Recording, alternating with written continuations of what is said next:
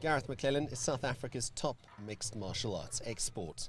After 10 years in the sport, the 34-year-old finds himself heading into his third fight of a 6-fight contract with the Ultimate Fighting Championship. The middleweight fighter is gearing up for his third opponent after a loss and an impressive win in his first 2 outings, and he says he feels in a great space going into the contest against Magnus Sedenblad in Rotterdam, especially after getting a win under his belt in Dublin. I think now, I've got rid of it. I don't have it anymore. I don't feel that pressure. There's always the pressure of achieving and putting on the performances. I mean, if you want to climb the ladder, those are the things that you need to do. If you want to stay in the UFC, you've got to be winning. It's allowed me to be a little bit more focused on my job and me and what I want to do with Soulja Boy. The former Extreme Fighting Championship middleweight champion, who grows a full beard for every fight, feels that he has learned some valuable lessons from his years in MMA and believes that it has helped him in his career to date. I've been knocked down, I've had to get up.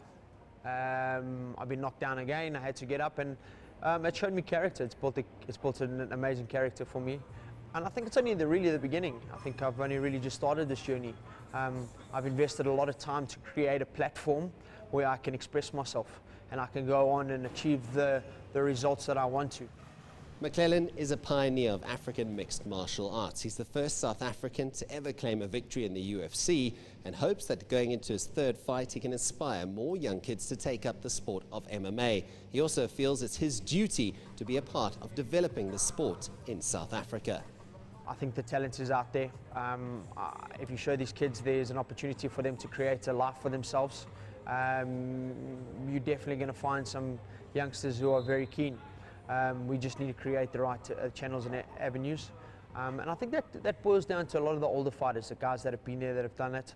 I think they need to take the responsibility now to create opportunities, pull in the right people, and let's get some development programs going. Let's see what we can create, and let's see if we can get some of the gyms to commit to those kind of things and help train these kids.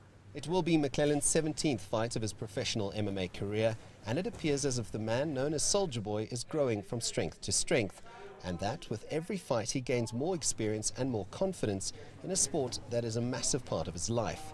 The future is bright for the Durban-born McLellan. He knows as long as he is winning in the UFC, he's taking a step closer to that title shot he has always dreamed of.